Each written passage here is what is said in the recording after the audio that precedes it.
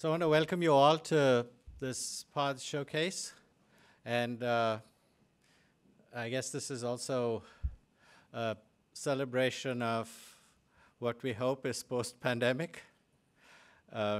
Certainly this is a significant milestone for us at Midas because we haven't had an event and a nice gathering like this for some time. So thank you all for coming.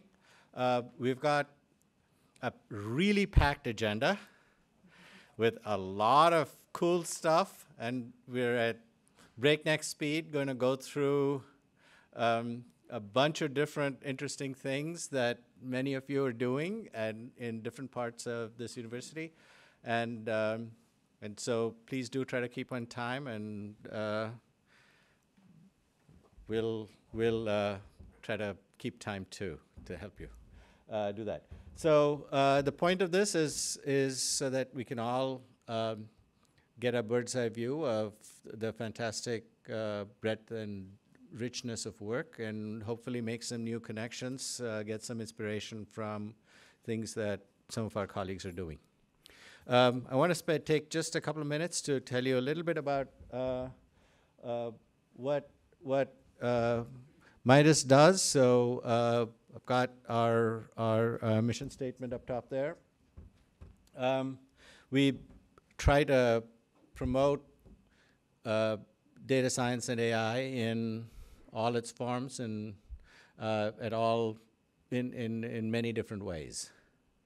We currently have about 450 affiliates from across the university, and about 1,000 students who affiliate with us. We are primarily focused on research, but we also do a bunch of stuff in terms of skills training and collaborations. There are a number of things that we do to help, and in particular, today we're talking about the PODS, Propelling Original Data Science Awards. We have, in our lifetime, the Midas awarded 52 projects, and these 52 projects have led to over 130 external funded grants that followed on and brought in over $100 million in funding to the university. So it's a very successful seed grant program, and I hope that that kind of success will continue with the work that so many of you here are doing and that we are celebrating today.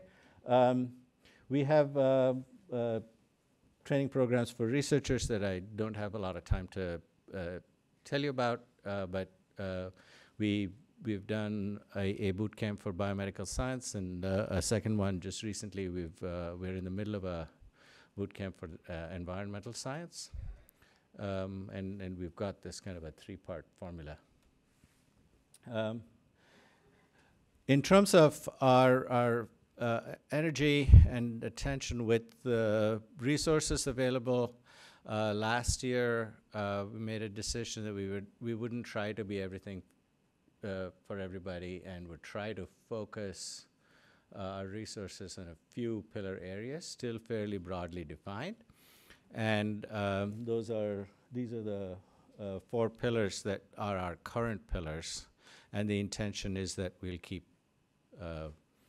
changing these over time and try to cover all of the needs at our university. One thing that I want to mention is we have had a seminar series for maybe 5 years now that has been very successful in terms of bringing in a really high level of talent to campus.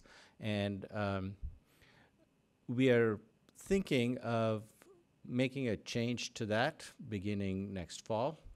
And instead of having a weekly speaker where every week it's a surprise in terms of the breadth of data science and AI, what kind of topic might be covered, to try to do a more focused set of talks 3, 5, something like that, in the form of what we're calling mini colloquia. And this may break the weekly cadence, in that we may end up clustering these things, whatever. But we are looking for ideas, and if you have mini colloquia that you would like to organize, maybe there's some cutting edge topic where you'd like to bring 3 to 5 people to campus, maybe even for a weekend workshop where you have a half day of talks that are public, and then you could have another half day of, closed door meetings if you wanted, things like this. Whatever makes sense for your area and ideas. We're seeking ideas right now. And we'll make some changes to the way our seminar series works. Okay. I should also mention in 2 weeks, we have our leadership, Future Leaders Summit, and with the focus on responsible data science and AI. That's going to be our second post-pandemic event. We're at the first. With that, I'd like to just say, we want to hear from you. We want to know your ideas, so please tell us. Okay. With that, I'd like to bring up, I think, here we go. So I'd like to just jump into our talks and request Albert to come up and speak. Thank you. So today I'll want to talk about our proposal in a grant that we've started working on with a collaborator from the industrial IOE department at the University of Michigan. So our proposal is called iPods. Of course, that stands for, it's similar to iPod for pods, and it's innovative and powerful optimization methods for data science with statistical guarantees. And really, we have 2 main topics. One was to understand the global landscape of machine learning problems, and then through that, and with this information, to develop new near parameter algorithms. And so that's what I'm going to focus today. I'm going to focus on the part 2 of our proposals.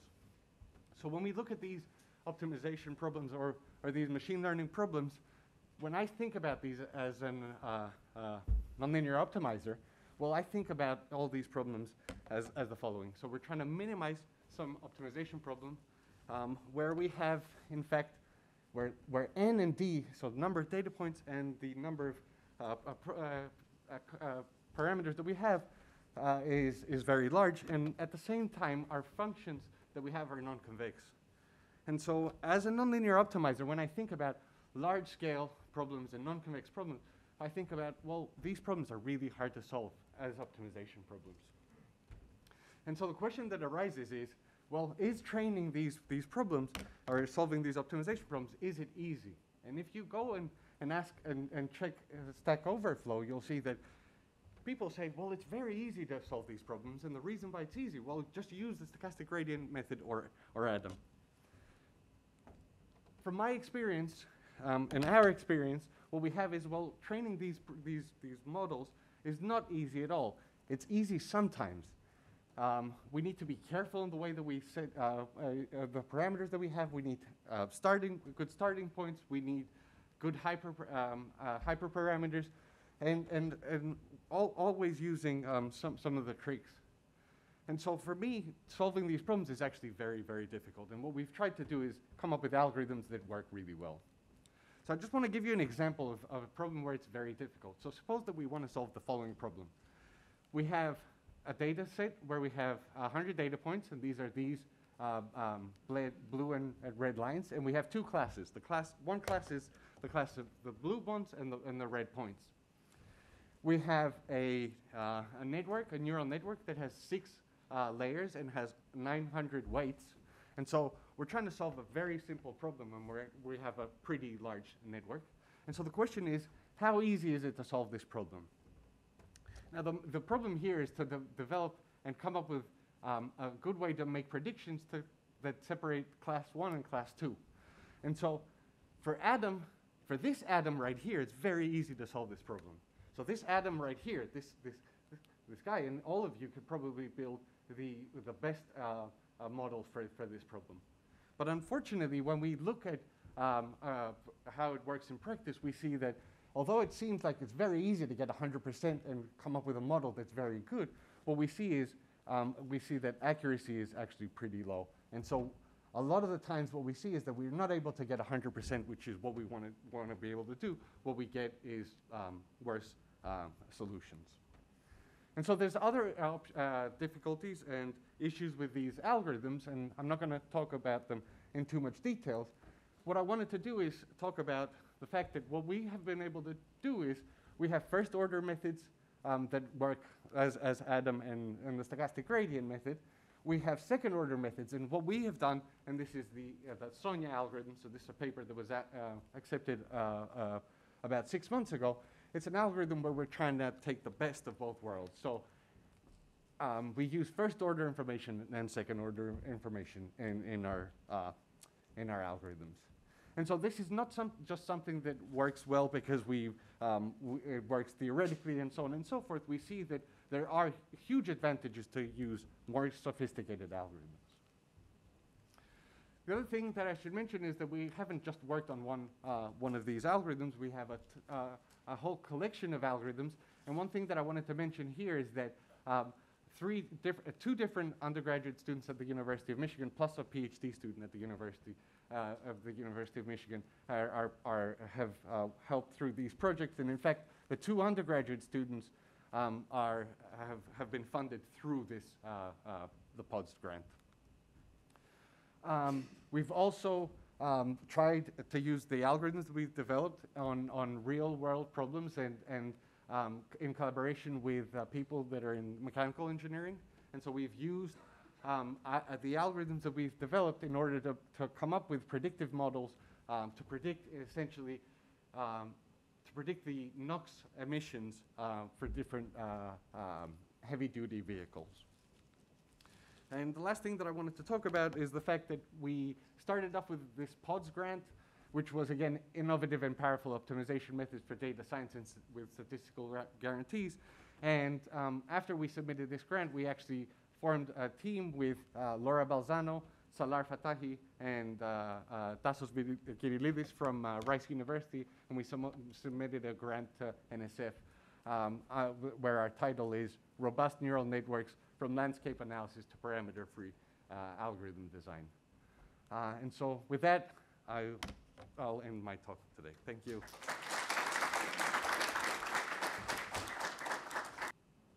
All right. Thank you. So the next speaker is Yunshin Byun from IOE, please.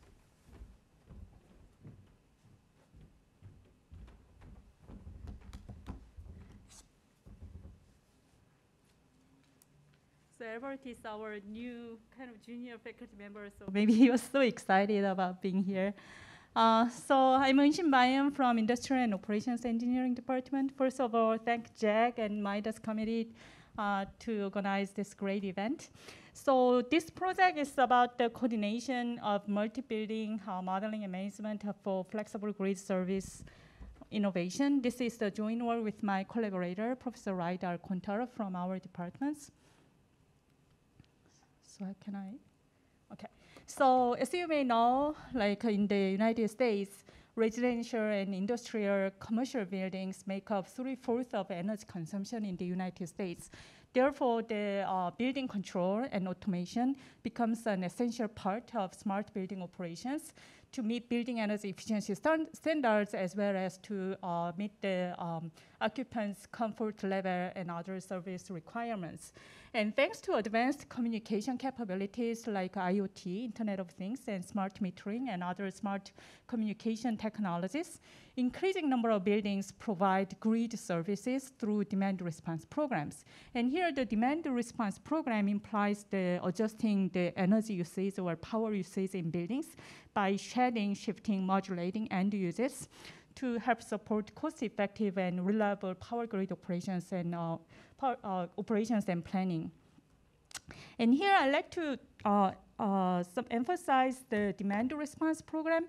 Traditionally, demand response program was used to meet the anticipated shortfall, especially in the hot summer days. Then you have very peak energy demand. So in those cases, we can kind of reduce the energy load, power consumption load in buildings. So that's the typical demand response program does. However, due to the increasing penetration of renewables, such as wind and solar, which is highly volatile, we cannot control power generation completely. We cannot really, make a perfect forecasting for these renewable energy sources. So because of this volatility, it becomes quite challenging to meet the demand precisely, and therefore the ancillary service to meet this energy supply and demand becomes very important in power grid operations. And fortunately, buildings can be played a role as a grid assets that provides these ancillary services. So previously, demand response was utilized at specific occasions, but building energy now can serve as grid assets at 24 hours, 7 days. And here the goal is the project goal is to create an integrated building energy demand prediction and control methodology to manage both traditional demand response and emerging ancillary services. And the team includes myself and my collaborator, Raida Alcontar, and we have been collaborating with Christine Zetin from Michigan State University, and also some researchers and engineers at the Department of Energy's National Renewable Energy Laboratory. So here is the overall framework. So basically, we want to manage multi-building and coordinate the building energy uses to provide grid response services in this modern power grid or microgrid that includes highly volatile renewable generations. So the overall tasks include 3 tasks. First, we want to develop some spatial temporal heterogeneous environment modeling, and second, scalable building energy use modeling. And then the results of these 2 tasks will be used for decision making for demand response and ancillary services. So for the heterogeneous local weather condition modeling, basically we use the outputs from WRF UCM model. WRF stands for Weather Research and Forecasting Model, which is the numerical weather forecasting model. But recently we combined this WRF model with urban canopy model to characterize some characteristics of urbanized areas. So this WRF UCM model provides very precise forecasting, like a 24-hour overhead temperature and humidity. However, our data shows some discrepancy between WRF UCM forecasting and actual weather conditions. So our first task is to correct this WRF UCM outputs to provide better forecasting. And then in our second task, we developed Bayesian transfer learning for scalable building energy use modeling. And here the thing is, even though the demand response program has been used in the past, the ancillary service is pretty new. So we do have very scarce operational data that use ancillary, that operates building as ancillary service. So to supplement this data scarcity, we generate data from the numerical building energy model. So in the numerical building energy model, we built some building energy model for some representative reference buildings. And based on the data generated from this building energy models, we kind of integrate this data with the actual data to provide better building energy models. I guess for the sake of time, I'm going to skip the details, but here for the weather forecasting model, here just to illustrate, the red is the actual, the red is the WRF UCM projection, and blue is the actual temperature at multiple locations, in this case in Texas area. And you see some systematic deviations, so we developed some statistical models to correct this kind of deviations. And in the second task, we are building some scalable multi-building models using Bayesian transfer learning.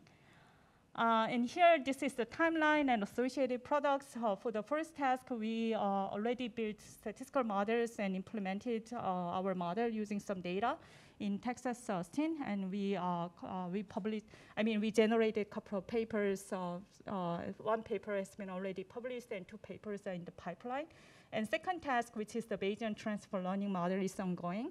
And based on these data, we are writing proposals to be submitted to some federal agencies and hopefully by the end of this year, we are going to submit our proposal. Thank you very much.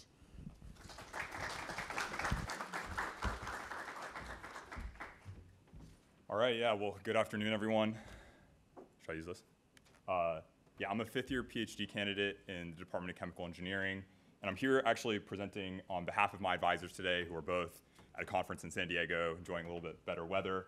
But I'm going to present on our work where we basically tried to use some interpretable machine learning approaches to kind of gain chemistry insight, and I'll talk a little bit about the application. So work in our lab focuses on the development of catalytic materials. And you probably remember from kind of a general chemistry setting that catalysts, these are materials that you add to a reaction to speed them up while not being consumed. And they're really important. We have the stat that we like to throw around that around 25% of global GDP comes from products either directly or indirectly produced using catalyst. This comes from things like high volume industrial chemicals, so you can think like fuels and plastics, as well as agricultural chemicals like the ammonia fertilizer that feeds around 2 billion people on Earth. But work in our labs mostly focuses on some more emerging applications of catalysis. So for things like renewable energy storage and generation, hydrogen fuel production, as well as pollution mitigation applications like wastewater remediation. So in general, when we talk about catalysts, the type of catalysts we're looking at are called heterogeneous catalysts, which means that these are solid state materials, usually metals or metal oxides that catalyze a liquid or gas phase reaction. An example would be these metal nanoparticles synthesized by my advisor's group shown here. And in general, we want to design catalysts that meet these 4 criteria. So we want to have catalysts that are stable, meaning that they don't decompose under reaction conditions, active, meaning that they rapidly accelerate the desired reaction while also being selective, meaning that they don't accelerate any undesired side reactions that produce byproducts, and finally, low cost. Many currently used catalysts consist of scarce and rare earth metals like platinum and palladium, so we want to reduce those.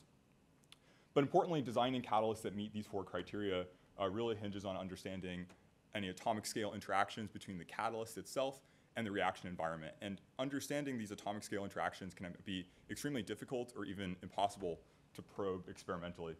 So consequently, catalysis researchers have actually turned to quantum mechanical catalyst modeling as a means to better understand and design catalysts. This has been a really fruitful area over the last 20 or so years, especially with the proliferation of very high quality supercomputing resources. And in general, kind of the way this workflow works is that we perform quantum mechanical modeling to map basically the structure and composition of the catalyst to experimental performance by modeling basically atomistic energies and forces, back out the properties that we want to study. But one downside of these modeling approaches is that, in fact, they do rely very heavily on high-performance supercomputing resources, such as this Cori supercomputer at Lawrence Berkeley Lab, which has primarily been used by our group. So the question for us then became, how can we maximize basically the insight and knowledge generation that we're getting from these studies while minimizing the number of calculations required?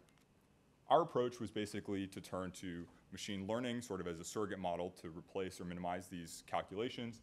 And I guess in particular, one area that we were focused on is how can we build interpretable models that can actually give us some more insight into what are the properties of these catalytic materials that are making an impact in their desirable properties. And I would say that this sort of has a synergistic feedback loop with how people are traditionally using machine learning in this area. So kind of the simplest way to use machine learning for catalytic systems you would think is just to do high throughput screening. And then identify maybe some candidates that you want to study experimentally, fingerprint and record any structural property data that you can then use to further create machine learning models. In our paradigm, what we're interested in is interpreting the machine learning models, identifying what are the important parameters that are making our catalyst good. Maybe if we've identified some physical parameters that are quite important, we can actually add additional features to the model or improve the model to better capture these salient features, and they work sort of in tandem. The system that we've been studying mostly so far has been these subsurface layered alloys. The reason that we were focused on these is because my advisor has synthesized some of these core shell alloy nanoparticles, so you can think that the subsurface alloy is a quite good approximation of these subsurface alloys. And the question we wanted to answer is how does changing the composition of these alloys improve their reactivity? The PODS grant has basically led to 2 publications in this area. One where we used these decision tree-based generalized additive models to build geometric chemical property relationships, and a second in which we used sort of unsupervised approaches to identify geometric electronic chemical property relationships.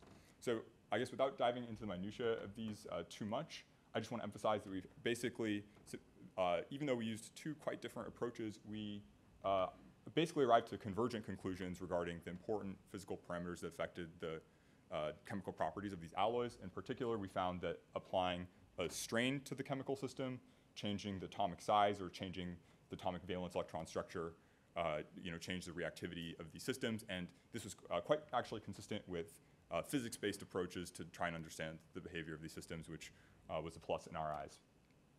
So I guess in conclusion, our work sponsored by the PODS grant using interpretable ML provides a blueprint for designing various next-generation catalysts.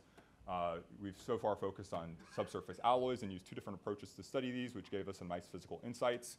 Our future work is sort of focused on studying more advanced catalytic materials beyond these subsurface alloys, such as intermetallic alloys. Actually, my ongoing work is focused on these metal oxide materials or even metal carbides. So yeah, thank you so much for your time. Looking forward to the rest of the talks.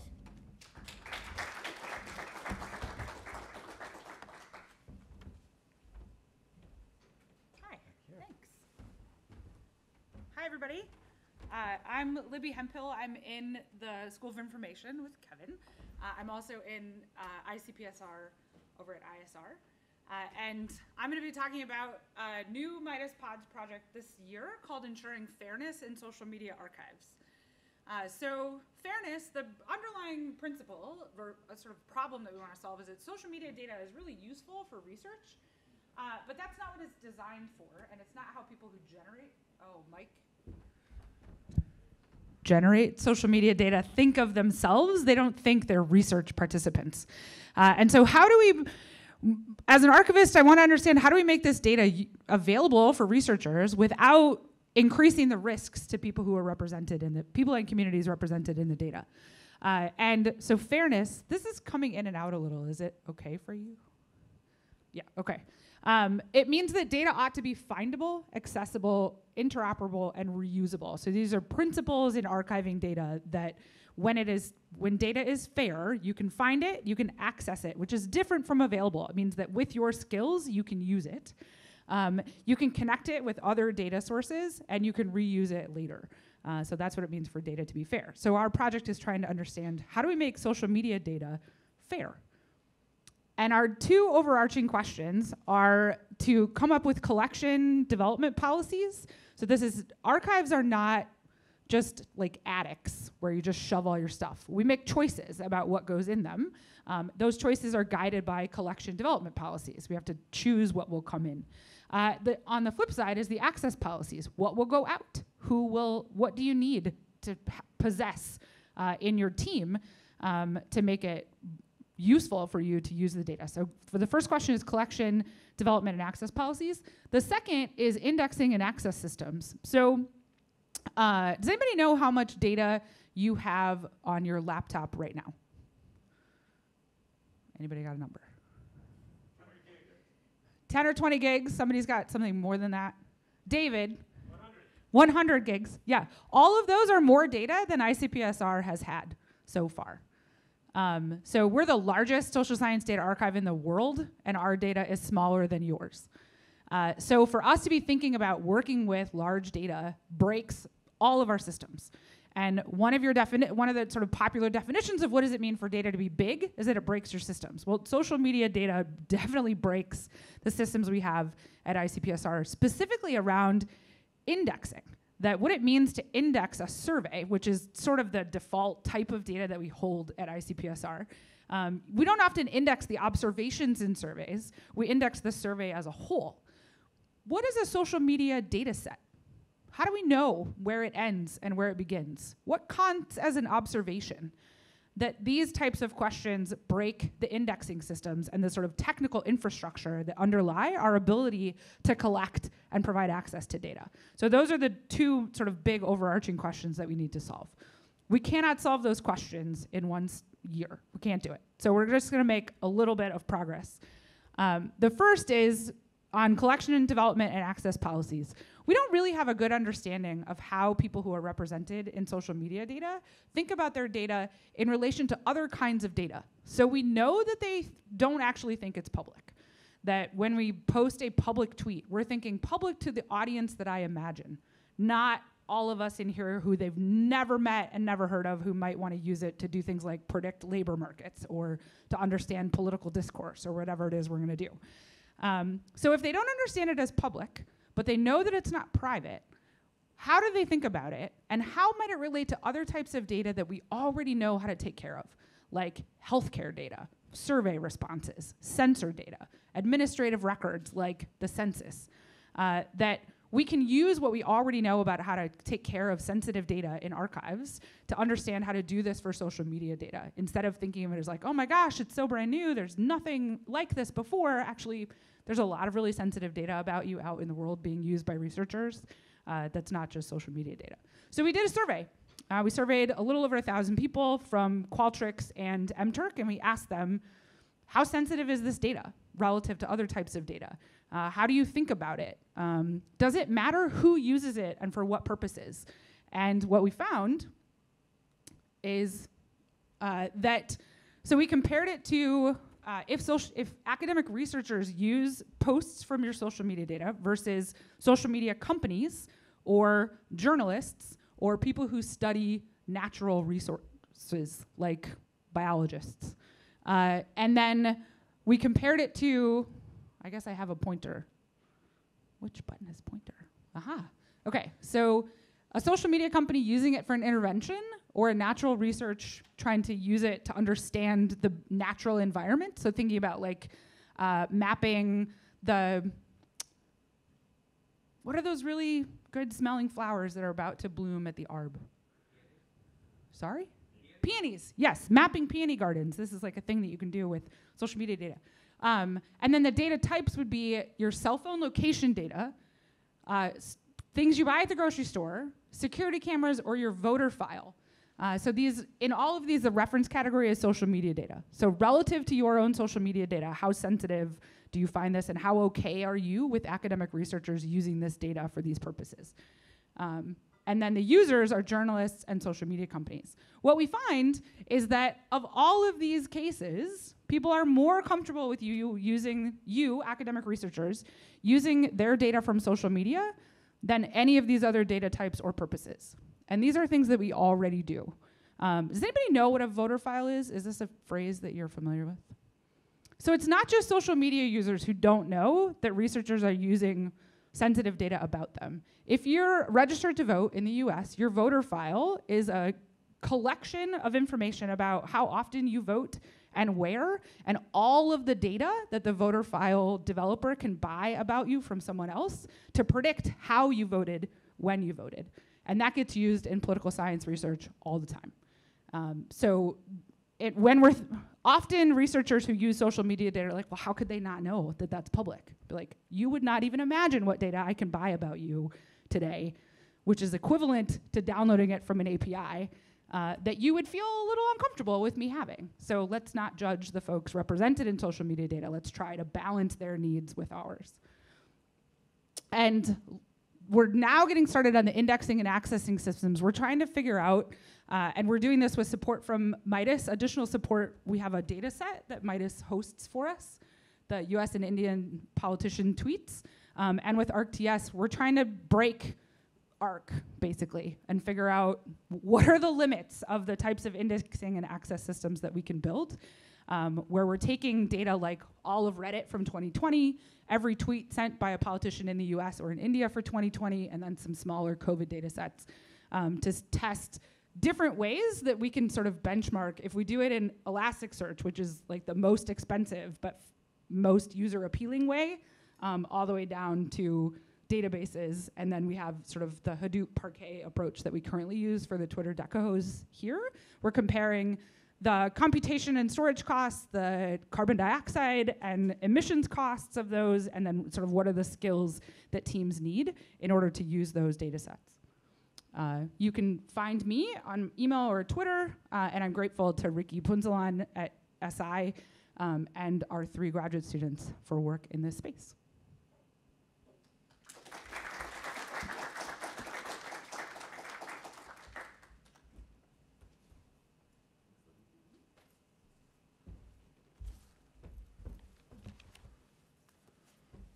Hello. I'd like to thank you all for coming, and excited to share a little bit about what we're doing. Thank you to Midas for this funding and these opportunities. I'm happy to be here on behalf of our research team. We're kind of a multi-purpose team from a few different places, but mostly from ICPSR here at ISR. I'm David Bleckley, and the name of our project is Images to Integrated Data, and we call it I2I for short. What we're basically doing is extending and documenting some methods for digitizing semi-structured historical records and linking them to other administrative data. So while a lot of the problems that folks are talking about today are how do we deal with big data sets in real time, we're kind of like, how do we deal with old data sets today? So the main focus for this pilot is on what's normally known as the GI Bill, the Servicemen's Readjustment Act of 1944, which provided a whole host of different benefits to folks coming back from World War II. And one of those things is guaranteed home loans for land or houses as the veterans came back from the war. According to the Veterans Administration, about 2.4 million mortgages were guaranteed in the post-war years. And those mortgages have been used by a lot of different researchers in a lot of different disciplines, from economics to political science, sociology, and they look at all different kinds of topics, ranging from the creation of the American suburban middle class, the racial inequality inherent in that middle class and suburbanization, as well as just like the impacts to home ownership. But none of these are based on microdata. Everything is based on these cumulative reports or assumptions made, or taking something from the census and figuring like, well, these are probably GIs, these are probably World War II vets. But nobody's used microdata from like an administrative records data set because, as far as we know, none exists. Until now. Through some searching and talking with folks, we have identified a data set called the Index to Loans on Veterans Administration Guaranteed Mortgages, 1946 to 1954. It is a very cool title. I know, contain yourselves. It's a collection of 23 linear feet of 3x5 index cards, also very exciting, 3x5 index cards. And it's housed at the National Archives in College Park, Maryland. So what that means is we've got 23 feet of paper that is hard to use, not tabulated, not able to be analyzed unless you want to go sit in the basement of the National Archives in Maryland. So we want to digitize these and make them more accessible to people to run the first analyses of microdata on the GI Bill mortgages. So this is an example of what one of these cards looks like, except much smaller. You're seeing a really large version of a 3x5 card, but they're typewritten. They tend to be with a similar semi-structured format and have some really important data for us. So how does this fit into, Midas and pods? We need to take these data and do a lot of different things with them in order to make them useful for other folks. We are digitizing them, so we don't want to have a piece of paper that we're sending around to thousands of different researchers for their input. We want to have a digital version. So we've scanned all of these to high-resolution image files.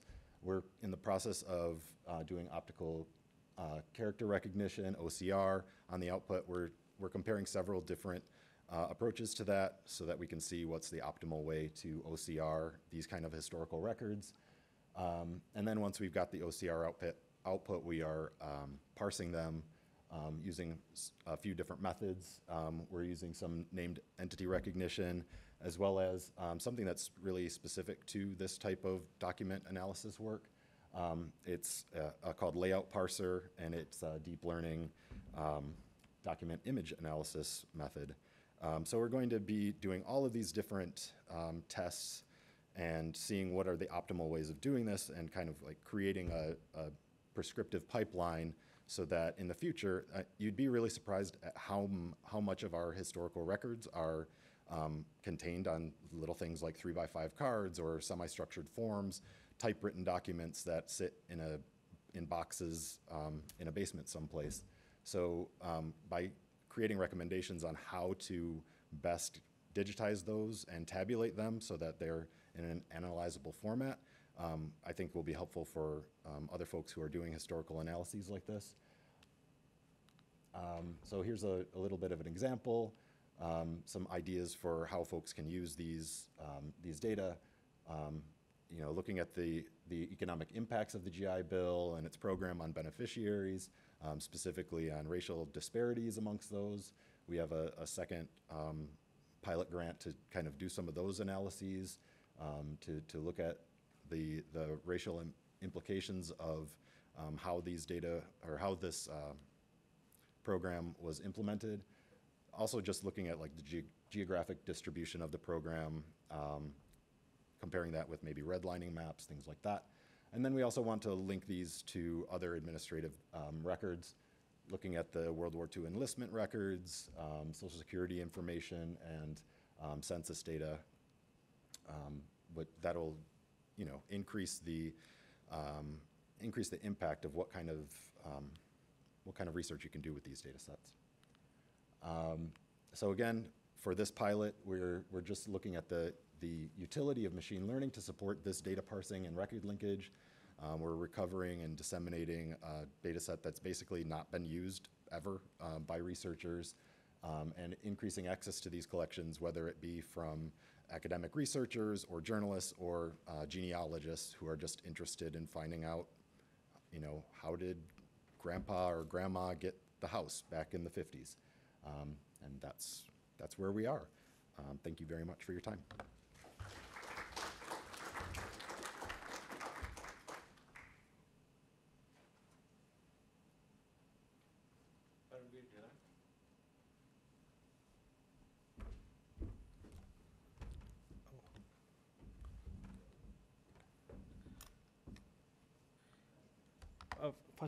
Good afternoon, everyone.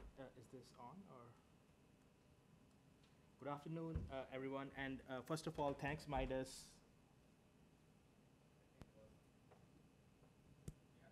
Okay, it was on. Okay. So good afternoon, everyone, and thanks, Midas, for putting together this great pod showcase. It's really exciting to hear all the great work that folks have been doing. So I'm going to present our project, which is funded via this Midas Pods grant, and this is joint work with Professor Xiaozu Mei and from School of Information, and Professor Ming Xu from SEAS, and two of our graduate students, Yachuan Liu and Bohan Zhang. So a common problem that degrades the performance of many machine learning systems is can be seen here. So for example, for instance, consider a binary classification task where you're trying to predict whether something is a cat or a dog. And it turns out that you train your model on real images of those animals, but your test data maybe contains something totally different. In this case, they are the animated pictures of cats and dogs. So you can see it's already become a very hard problem, which could be hard for machine learning classifiers to solve. And the reason for this distribution shift is that the joint distribution of the data and the labels, the P of XY, is different for the training and testing data. And this performance drop at deployment time or test time could have like really bad outcomes in many different scenarios. So for example, it could lead to car crashes or misdiagnosis if it's a medical application, or it could lead to huge money loss if you are using like a deep learning model for making trades, okay? So what we are interested in is we are particularly interested in a subset of distribution shift problems which are called the group shifts. And there are two common scenarios in which these kind of group shifts happen. So scenario one is that the test data contains a new group altogether. So for example, think of the scenario where you train your model on different types of cameras, and now the test data contains a smartphone, which also serves as a camera, right? And the second case is the case in which the group proportions in the test data are different. A good example of this could be, like, think about a medical like health records model, which is trained on patients in Ann Arbor, but it is gonna be deployed in Detroit. So as you can see, the demographic composition of patients in Ann Arbor versus Detroit is gonna be quite different. And so this is gonna pose like serious challenges for machine learning models and make them crash and burn.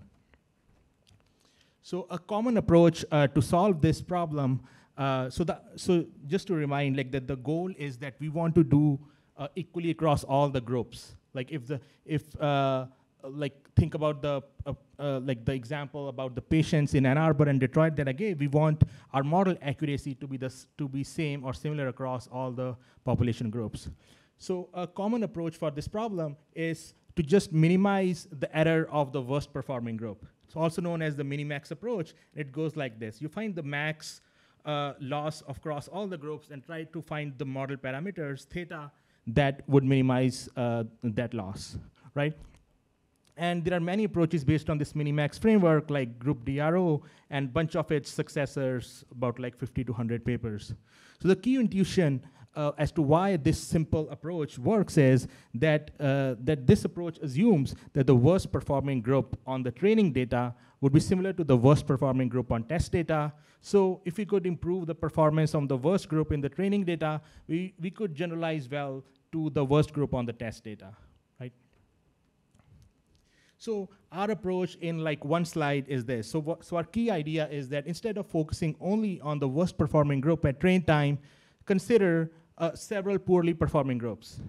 So now you might say, why is this a good idea? It is a good idea because the worst group might not be similar, might not be highly similar to the worst group in the test data, but if you consider a weighted combination of poorly performing groups, they are more likely to generalize well to the test data. And the point number one is even more salient for the case in which the test data would contain new group. For example, a new type of camera that is not even seen in the training data. Okay. So essentially, at a high level, what we propose is to do a kind of smoothing or like a soft minimax approach, where instead of just considering a hard one worst group, we consider a bunch of like a weighted number of groups and look at their training errors and try to minimize that. So now, how do we bring our approach to life? So we use some ideas from learning to rank literature in machine learning and information retrieval, and it provides a natural way to assign these weights to the different training groups that I was mentioning about. So just to give a brief primer on learning to rank, so there are metrics such as normalized discounted cumulative gain, which assign logarithmically decreasing weights to items ranked high to low to generate the overall relevance of the results for a given search query. So here is our approach in general. So basically, you could use any like off-the-shelf model, like any which is gradient-based, like let's say a multi-layer perceptron or your fibral neural network, and then between every epoch, we perform this simple upweighting of the worst performing groups based on this simple logarithmically decreasing weights, right? And these upweighting can be performed to all the samples from a group, or they can only be performed to only the misclassified examples from the previous epoch. Yeah, so it's as simple as that. So here are some experimental results. So, so the task here is to predict the sentiment, like 1 to 5 star rating, whether it's a 1 star, 2 star, till 5 star on Amazon reviews or Yelp or on IMDb. And the text is like the review text that the reviewers assign to them, to the reviews. And a group over here is a user. So, so users have lots of reviews on many of these websites, and so user is the natural definition of a group here, and the test data would contain reviews from a totally different set of users that were not seen prior. So as you can see, our approach over here like significantly improves the worst group accuracy compared to like a baseline approach and a state-of-the-art approach. So next, as a second application, we wanted to look at a sustainability application. There's a giant NSF-funded urban innovation project in Chicago, Array of Things project. Basically, as you can see, there are a bunch of sensors that are dispersed spatially over the city of Chicago, and they capture emissions from various gases such as hydrogen sulfide, CO, ozone, NO2, and SO2. So here is how a sensor looks like, and in addition to these emissions, it also contains information about temperature and pressure. So as you can see, like over here, there's a big distribution shift, not only spatially, that is sensor which is in downtown Chicago might have different reading than the one that's in suburbs of Chicago, but there's also temporal effects. So for example, even a sensor that's in downtown Chicago in summer might have significantly different pattern of readings than it would have in winter in downtown Chicago. So we use our model to do the upweighting, and the LSTM is the base learner. That is, at each epoch, we train a LSTM model to predict the emissions at day t using data till from days 1 till t minus 1. So as you can see, even over here, like both the average and the worst group errors in our case is lower. So in this case, a group is a node or a sensor which collects the data.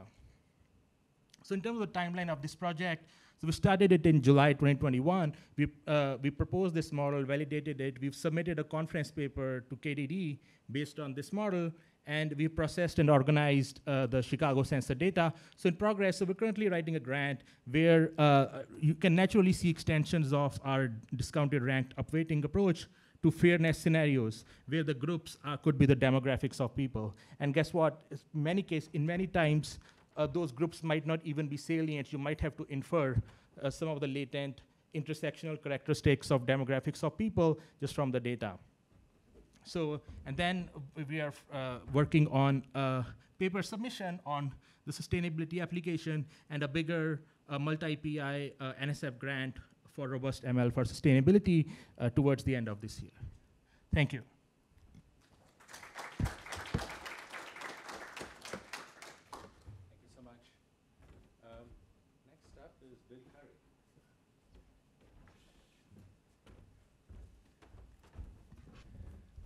Hey, folks. Oh, you need the, Jing is going to advance my slides for me because I don't have enough hands.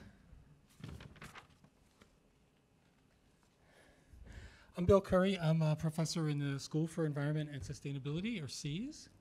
And actually, I think the next 3 talks are from SEAS, and the last one had a professor from SEAS as a collaborator. So I don't think we've ever had this big a footprint in a MIDAS symposium before, so it's really great to be a part of it.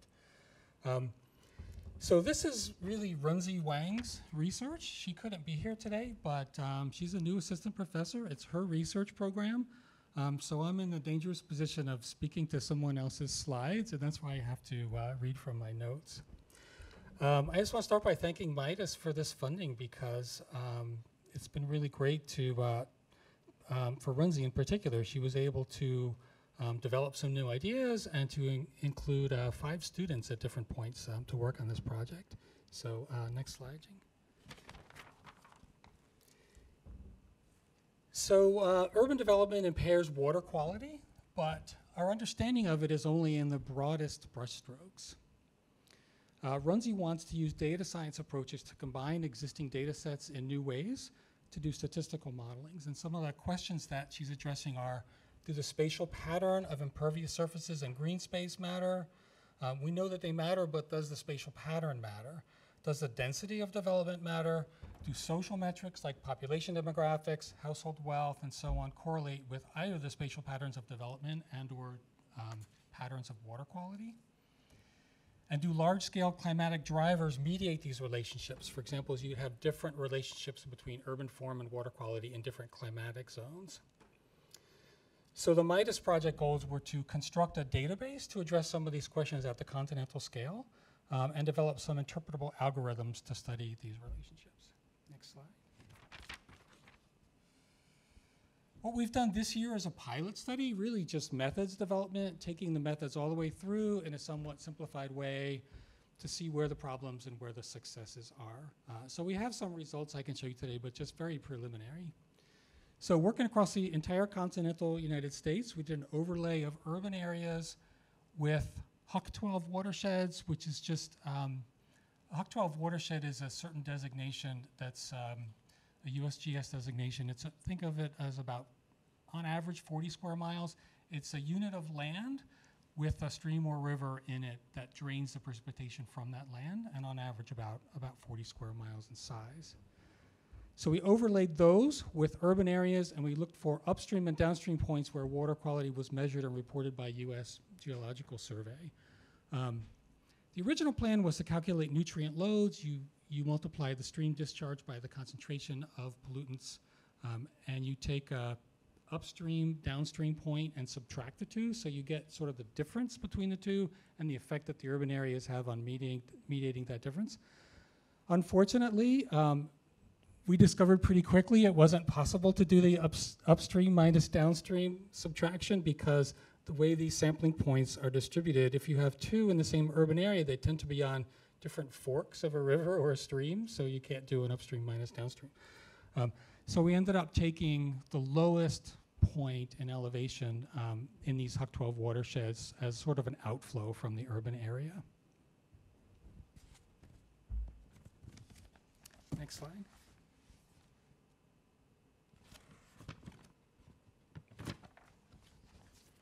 Yeah, so just showing you the climatic region that Runzi used to separate the United States into these 12, I think, climatic regions.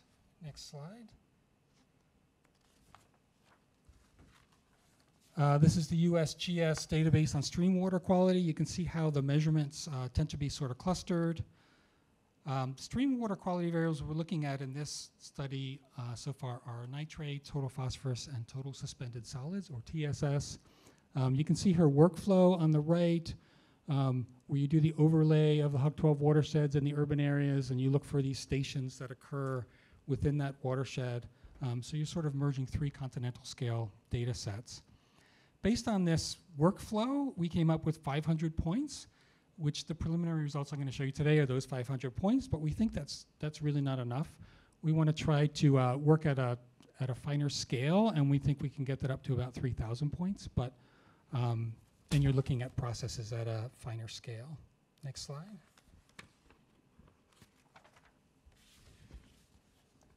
So water quality is the dependent variable. We had 39 independent variables in various categories shown here.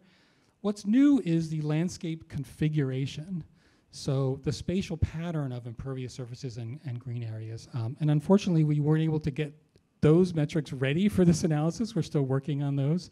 But when we do, that'll be one of the new parts. And another new part is including things like population demographics in the same model as all these other independent variables. Next slide.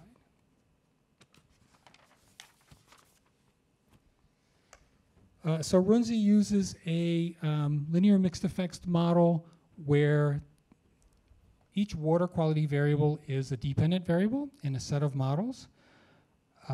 She takes those 39 independent variables and she uses a knockoff algorithm to remove the independent variables that don't offer enough explanatory power. And I'm really glad there's not a question and answer session after this, so I don't have to answer how that works. It's, like I said, it's really her research. Then of the ones that remain, and in this case, the pilot study, you have about 10 or 11 that remain out of the 39. They enter into a Bayesian hierarchical model. And the strength of that is the Huck 12 watersheds and like climatic regions are nested at 2 different scales. Next slide. So just to really quickly show you some preliminary results, these are the preliminary results from both the knockoff and the Bayesian modeling. And again, really, this is just methods development and proof of concept. So TSS, total suspended solids, increases where you have more cropland, you have more rental properties, more human population, and higher temperature. And total suspended solids decreases, or water quality gets better the more forest that's present, the higher the median household income, and the more medium intensity development. That last one, where there's more medium intensity development, the water quality gets better. That really takes some time to interpret, and it shows how the care has to be taken in interpreting these. So the idea is, for the same population, for the same human population in a watershed, the more medium density development, the better the water quality. That's because the alternative would be more low density development on average. So if you have more low density development, there's more impervious area. So it takes a little while. Some of these results can be non-intuitive, and it takes a little while to think through and really understand, getting deep into the data to really understand what's happening.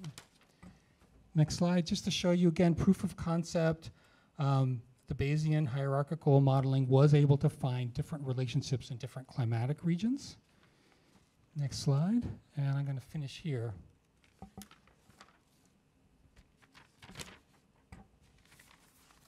So that result I talked about, when you control the population, the more compact the development is, seems to lower the total suspended solids, which is kind of getting at one of her main research questions, the relationship between urban form and water quality. Second bullet point, the socioeconomic contexts can produce some interesting results here. The number of rental houses and median household income, race and ethnicity have strong associations with stream water quality. So this brings up a really interesting environmental justice issue that could be sort of investigated with this data set. And then finally, and the next step, so now we've done this proof of concept, we're gonna go back through and run through the whole thing again in a more sophisticated way. We're gonna try to add another level in the spatial hierarchy. So instead of just HUC-12 watersheds and the climatic regions, we're gonna add cities or counties as another layer in the hierarchy. Okay, thank you very much.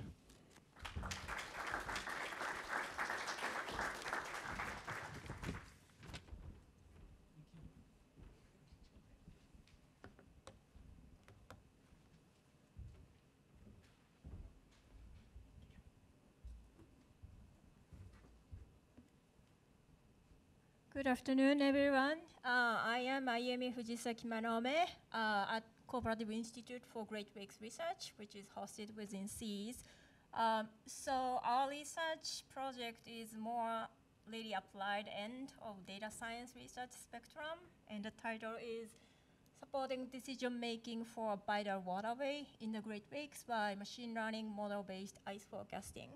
So it's really a team effort. Professor Cristiano Jabudrowski from CRASP, she brought a really strong expertise on machine learning modeling technique.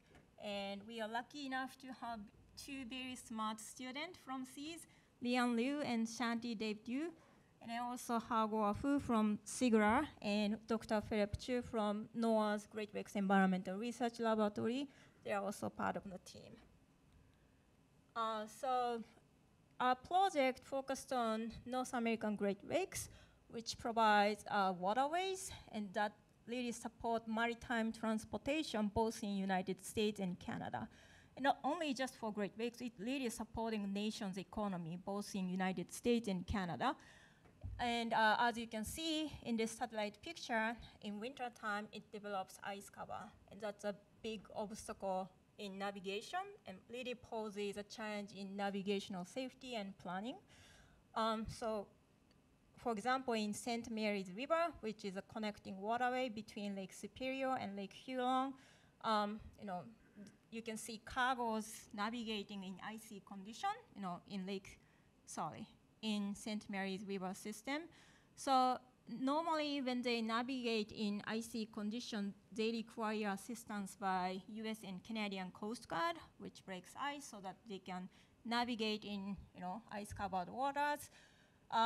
It's really important for shipping community to know ice condition ahead of time, such as where ice moves, where ice forms, what's going to happen tomorrow over the next couple of days. So, if they don't have that information and then start their navigation in bad timing, it's very possible that the crews on the ship get stuck in icy condition for more than 48 hours. Of course, that's not healthy. And then that also results in a stoppage of supply chain. Your iron ore, limestone, and daily supply, the supply chain will stop. So that's a huge negative consequences. So in this background, National Oceanic and Atmospheric Administration is in the process of upgrading their operational forecast system for Great Lakes to provide ice forecast for Great Lakes. So it's based on process-based numerical model, based on ice and hydrodynamic model. The figure at the bottom shows an example of what this process-based model can provide. It's a simulated ice cover in Western Lake Erie. The red region indicate high ice coverage, and blue region indicate low ice coverage. And there are many, many triangles, which is computational mesh. There is no ice in there. So these are very helpful, but at the same time, it's very expensive in terms of computational cost. And also, the river systems are very small compared with lake-wide spatial scale, and very complex geographical features. So it's kind of challenging to resolve its physics, by process-based model. So as a result, NOAA's operational forecast system, they don't include river system in their end product. So that's what motivated us in developing this pilot machine learning model for ice forecast over the river system. So what we designed for this pilot is we developed 2 machine learning models. What we did is we prepared input data consisting of atmospheric data, such as air temperature, climate indices, such as ENSO, which stands for El Nino Southern Oscillation, water surface temperature data, satellite-based ice data, and then feed them into 2 different machine learning models based on XGBoost and LSTM, and get the time series of forecasted ice cover condition over the St. Mary's River system. So this is just one example snapshot. What you're looking at is a time series of ice cover over the river system over 2 winters from 2018 to 2020. Blue is from observation, and orange and green are from the 2 machine learning models. And red is from baseline. Baseline is essentially a mean of many, many years. So it's kind of normal year condition. So I don't have any scale scores here, but what we found is both 2 models have a predictive power compared with baseline forecast. So that's good. This is another way to show the model output. It's duration of ice season over the river system. So x-axis is months, and y-axis is months, and x-axis are essentially each winter from 1995 to 2020. So you can see that the 2 models can capture interannual variability of ice duration. That's nice. So I'd like to highlight that this work was really informed by stakeholder engagement processes. We have done extensive stakeholder engagement activities for NOAA's operational forecast model product. We worked with shipping industry, US and Canadian Coast Guard, and NOAA's operational forecasters. And what we found is that the river system, ice condition over the river system is really critical for their decision making, but it's kind of a gap. So that's really informed, this project, and we've been in communication with National Weather Service officers, and they are very excited about this pilot product. So the result I showed today is just a few snapshots, but Lian and Shanti and the whole team did a whole bunch of work, including hyperparameter tuning and so on. We also presented the result at Estuarine and Coastal Modeling Conference last year. And really our next step is to submit our manuscript. So we already drafted a manuscript based on the finding. So hoping to submit this manuscript in a month or so. That's all. Thank you so much.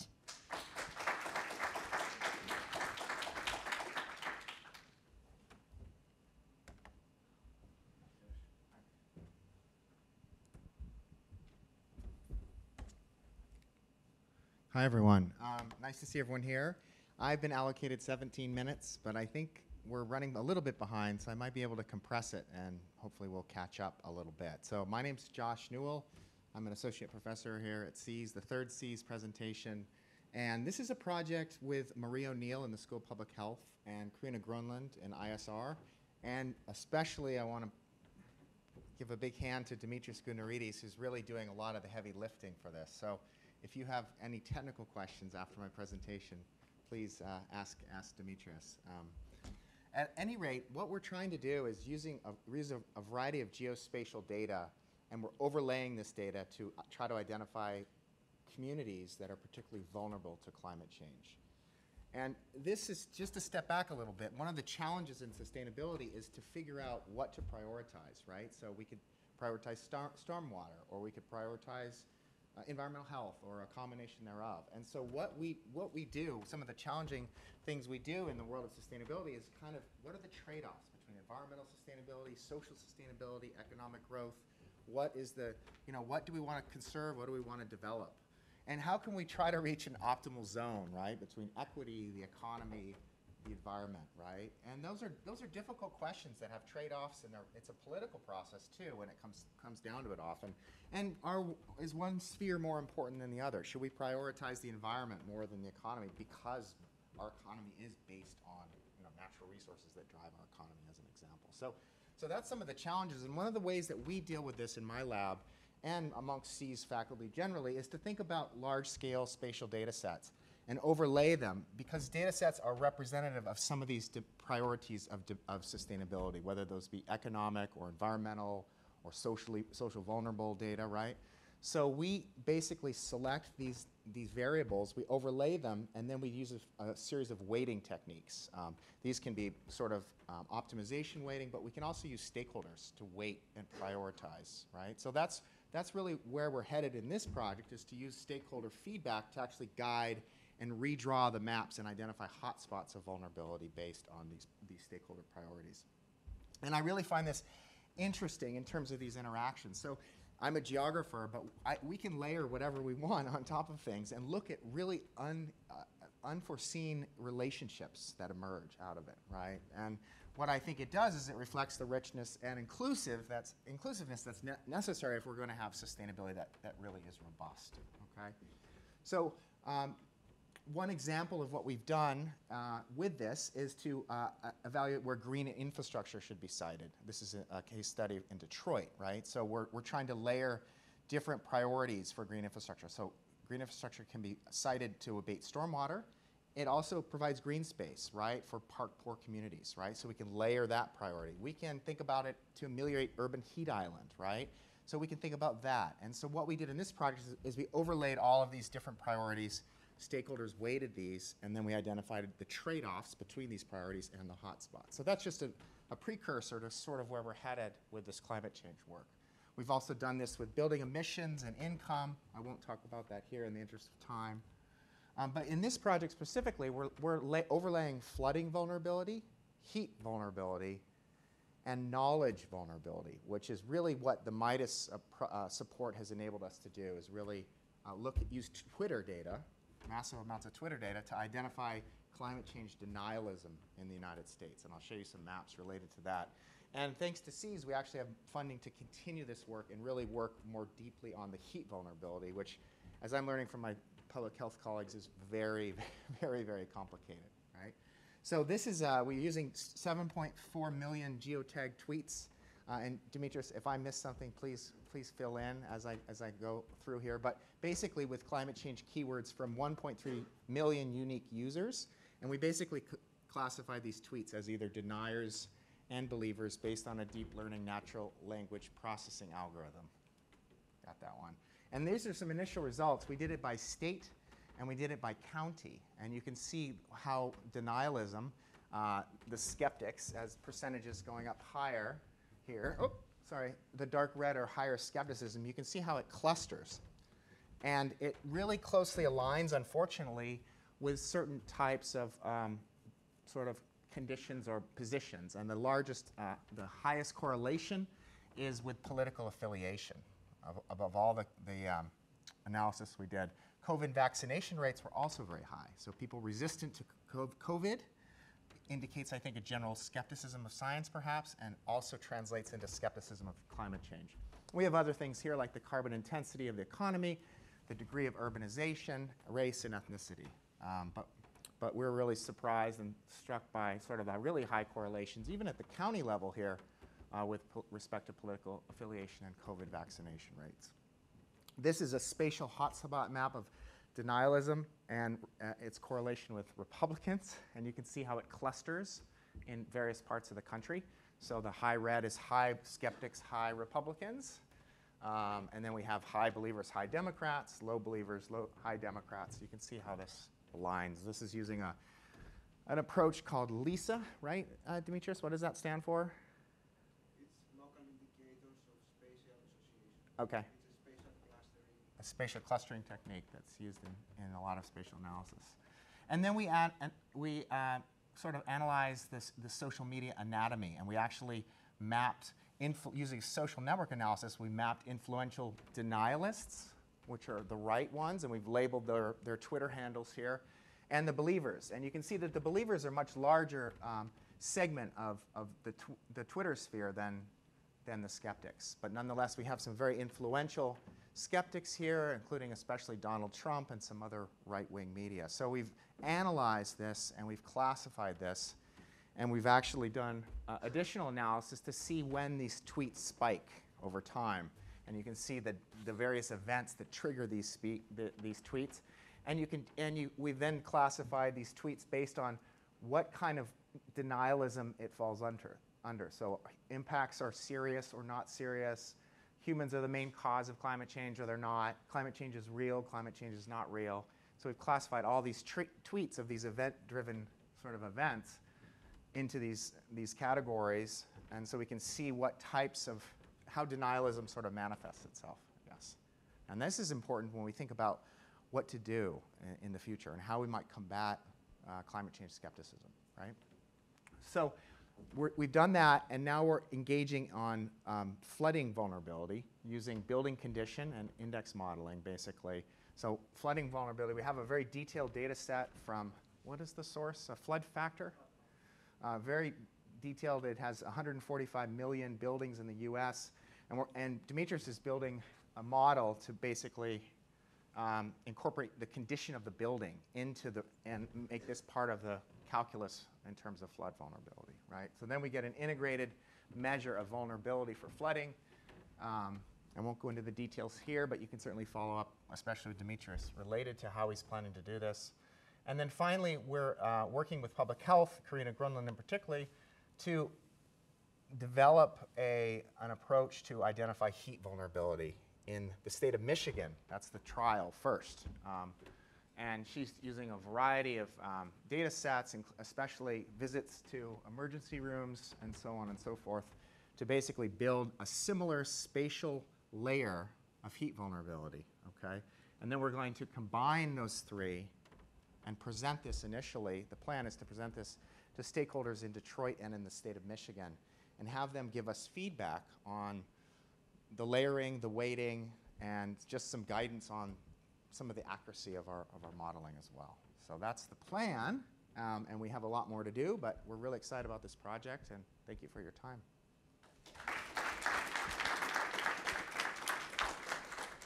Thank you so much, Josh. You know, we scheduled a couple of breaks, but I don't know, I feel really energized by these zip talks, and we're way behind time. So I'm thinking we should probably skip the second break too and just keep going. But before we continue, I want to recognize Sean Mayer, who is the primary organizer of today's event. He's standing there in the back.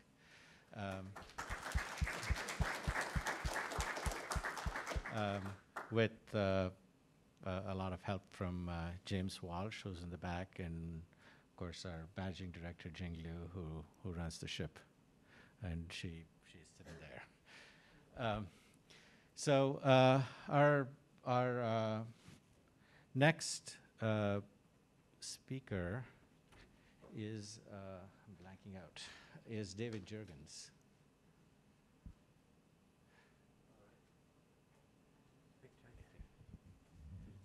All right. Is there a clicker somewhere still? Yeah, it should be up there. Oh, here it is. All right, perfect. All right. Let's see if we can get this scheduled break. No longer. All right, so I'm David Juergens. I'm over in the School of Information. This is a joint collaboration with Allison Earle, who's in the Department of Psychology.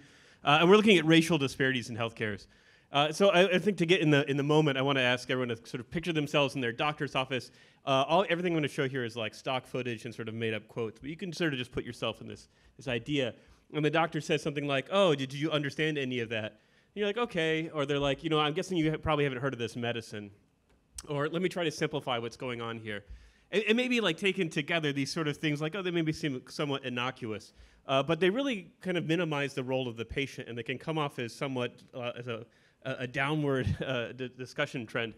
And so we notice that this is actually a very common thing in particular, that physicians have been well known to be documented as having these kinds of behaviors. So in particular, physicians in racially discordant interactions, so as a white physician with a black patient, are more selective in the kind of things that they say. It's a less positive, less effective medical interaction. And we know this, we don't know what they're doing, but we know that that has a less effective outcome. We know, in fact, that they have, when you walk into a room, physicians have implicit biases that form judgments about who you are and what sort of maybe problems you have or access to other sort of medical technology that you might be able to, or medical affordances that you might have access to. And we know that they have verbal and nonverbal indicators. In the fact that we still don't know much about what these are, but patients report as experiencing them. So Allison Earle and I were like, hey, we know all of these things. It'd be really cool if we could actually study this at the language level to see what is going on in the physician-patient interactions specifically. So we thought, really it's the language of physicians that matters that we're going to try to study here. So our goal is really to think about this physician-patient interaction. So we're going to try to look at these kinds of comments that physicians specifically say. So how are you today? We'll run some tests on that. We're going to take all of those things and sort of push them through NLP. I like using NLP stock footage because it's always blue and has some sort of very neurally looking thing to it. But we're going to run it through some NLP system to do text processing and then get some sort of behavioral report back out. Sort of that's the general flow of what we're going to be looking at. So to actually accomplish this, we actually had access to this incredibly unique data set provided by some of our colleagues at Wayne State University. So we're going to start off with actual patients who are on their first visit. And in this case, we have access to 62 interactions between real physicians and real patients going in for some prostate cancer-related screening. It's a pretty good blend of black and white patients. We have some racially concordant and discordant interactions in there. This is incredible data that we have full text, full audio, so we can actually measure like prosodic cues or like, oh, you can actually kind of capture that kind of thing. We also have video interactions. We'll see if we get to video just yet. But it's an incredibly rich data set that's been collected.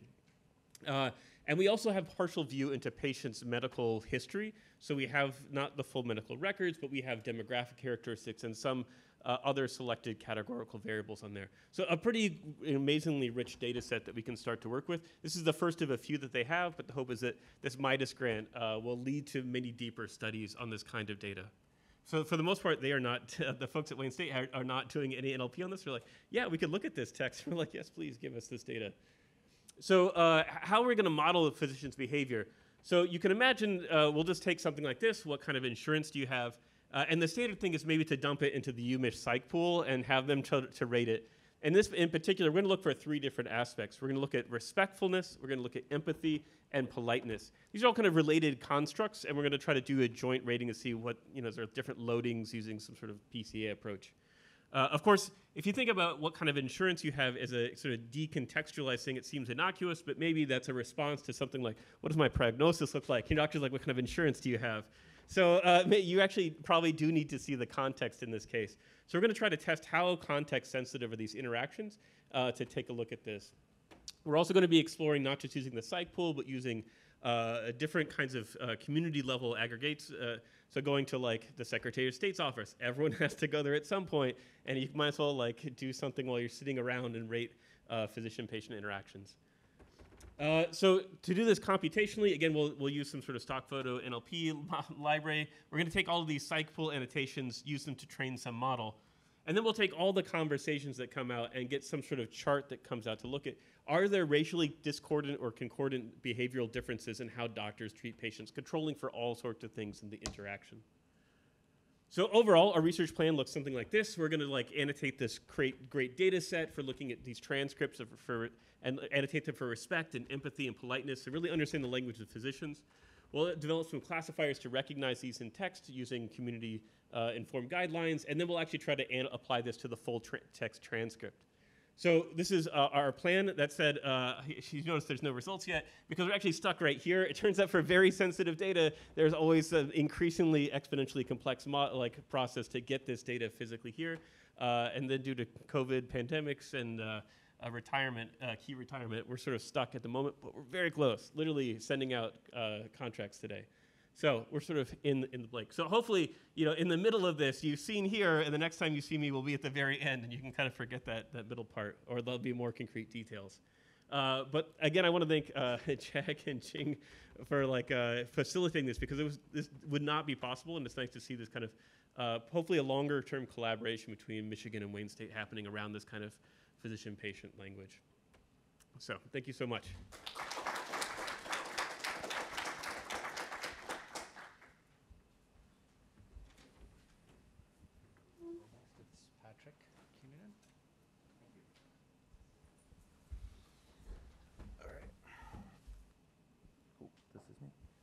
Mic good? Should take this off. All right, great. Thanks for having me. Great to be here. Been really fascinating to hear about everybody's work. My name's Patrick Kinnunen. I am presenting on the behalf of PIs listed down there. Kathy and Gary Luker, both in the radiology department, Nikola Banovich in CSE, and my PI, Jennifer Linderman, in chemical engineering. And we're talking about how we are going to discover causes of cancer recurrence using inverse reinforcement learning.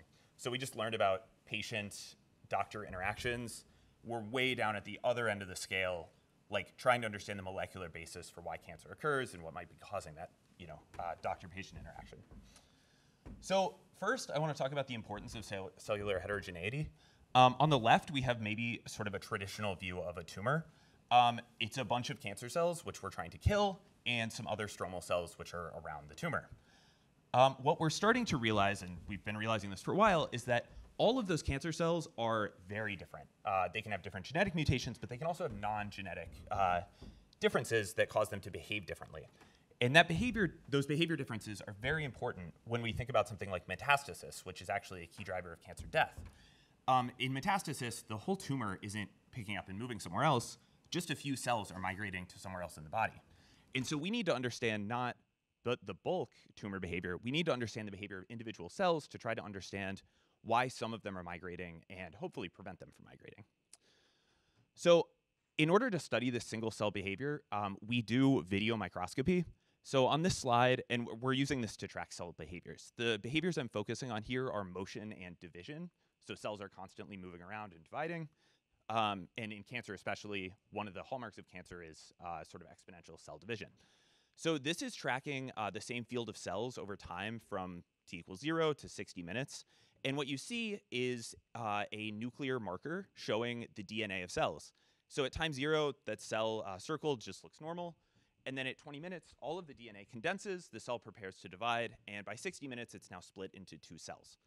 But notice, those other cells aren't dividing, they're just kind of doing their own thing. These aren't all the behaviors we can track as well. So we can also look at cell signaling. Cell signaling is a way cells perceive their environment. They respond to stimuli in order to sort of best maintain homeostasis. And so we can also, using other fluorescent reporters, we can see how cells are behaving in different signaling pathways. And these signaling pathways are oftentimes associated with cancer. So, we're using this fluorescent reporter. If cells are sort of off, all of the signals in the nucleus, and if they're on, you'll see these kind of donuts. So you can see at initially everybody's off. We give this strong growth factor stimulus, and all of the cells turn on. And then if we look 2 hours later at the same cells, this cell is still strongly on, this cell has turned off pretty strongly, and then these other cells are kind of in the middle. So the point here is there's a ton of heterogeneity in this small population of cells. What I'm here to tell you is that we don't have a small population of cells, we actually have millions of cells. So we do this video microscopy at pretty high throughput. So that field of 5 cells that I showed you, that's part of a bigger field. And we're running these experiments in 96 well plates. So we can have 96 different conditions potentially. So we need some way of understanding this data. And the other thing that we need to make sure that we're doing is respecting the physical constraints that the cells are under. So some other work that I want to talk about is that these behaviors are mediated by physical rules. Cells don't have electrical, like they don't have cell phones to understand their environment. All of their communication and all of their sensing is mediated by chemical reactions. So there are physical constraints underlying those chemical reactions, and we have to make sure that when we're understanding this data and trying to come up with understanding for why cells are doing what they're doing, we're not just coming up with these crazy arbitrary rules. So this is a model that connects EGF, that growth factor I talked about previously, with the signal that we saw on the previous slide. And there's a whole bunch of other proteins mediating those interactions. So this kind of leads to our question that we're trying to answer using inverse reinforcement learning, which is, why do different cells have different amounts of these proteins, and what are sort of the consequences of that? In order to learn sort of cellular motivations or like why cells might be doing different things, we're using a technique called inverse reinforcement learning. And what that allows us to do, so forward reinforcement learning is used to learn a policy that will allow an agent to optimize some behavior. Inverse reinforcement learning is sort of the opposite case, where you have a large set of behaviors and you're trying to understand what rewards or goals the agents are pursuing. So we're sort of assuming that our cells have some underlying reward or goal, and that's leading them to have heterogeneous behaviors. So in order to do this, we have to discretize cells into states and actions. This is kind of messy, and this is very much a first pass. But some states might be static or moving or mitotic or non-mitotic. That means dividing or not dividing. And they can also be environmental sort of states. So it could be, is the cell in a dense environment or a sparse environment? We also have some actions. So the cells might start dividing. They might migrate along a chemical gradient or a density gradient, or they might migrate in the other direction. And so what we can do is we can take that huge set of cell behaviors that we have, and we can discretize it into these states and actions, and we can actually infer what the cell's motivations are. So when we do that, we get these somewhat low resolution graphs. And so what I'm showing here is for a specific state, in this case, quote unquote, medium density, but with a high density gradient. So there's a region around the cell that has very low density. What we see is that sort of the highest preference actions are either to do nothing in blue or to migrate sort of perpendicular to that gradient in yellow. When we add a drug, and I'm not going to talk about the specifics of the drug, but when we add a drug, the cells strongly prefer to do nothing. And using IRL, we can quantify the degree of preference. This is very much a preliminary result. It was a major challenge to sort of just get the data sets to work together. So we're still working on this. But key outcomes for this are we have a novel framework for interpreting this dynamic data. People don't really know what to do with it. It's really hard to work with. And hopefully, we'll have some physically meaningful understandings of cell preferences and goals that we can target. I want to acknowledge, as I said, the Linderman, Luker, and Banovich labs have been great. We also, through this, have been collaborating with Krishna Garakapati and Xuan Huan in the mechanical engineering department. And the funding from Midas has been instrumental in securing more funding from the Keck Foundation, which we were pretty excited about. So that's it for me. Thank you so much. It's been great to hear from everybody.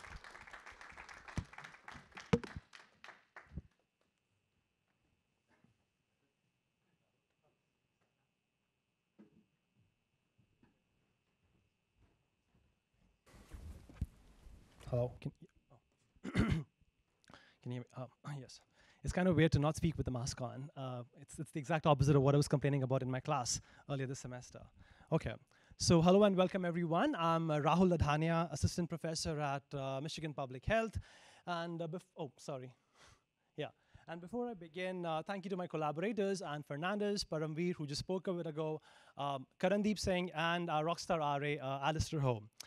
So in recent years, and more so in the last couple of years, there has been this pronounced and legitimate focus on issues around algorithmic bias and the implications to perpetuate inequities in inference that you would draw from those algorithms. And that applies to an array of disciplines from criminal justice to policing to education to healthcare. And as Paramveer had alluded to in his talk earlier, one of the contributors to this sort of inequitable modeling, so to say, right, is this setup where the data sets that you have often do not capture adequately the populations that you would want to make inference upon. And especially, when you draw the statistical inference from these data sets for underrepresented minorities, let's say, which by design or default are underrepresented in the data, right? And you want to make inference for them based on your statistical models, then at best, your models have limited utility, or at worst, especially for sensitive domains, it could have adverse consequences. And talking about sensitive domains, you have this sphere of opioid misuse or overuse, right? And it continues to be a big US public health problem. And along with that is also deeply stigmatized behavior, so a double whammy of sorts. So essentially the costs of any quote-unquote inequitable modeling is all the more so in this particular setup.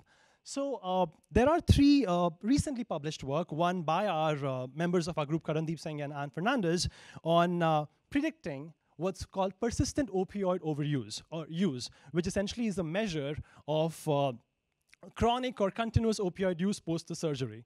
And these 3 studies did look at slightly different populations with different sorts of modeling assumptions and modeling frameworks, and relatively different, slightly different outcome measures as well.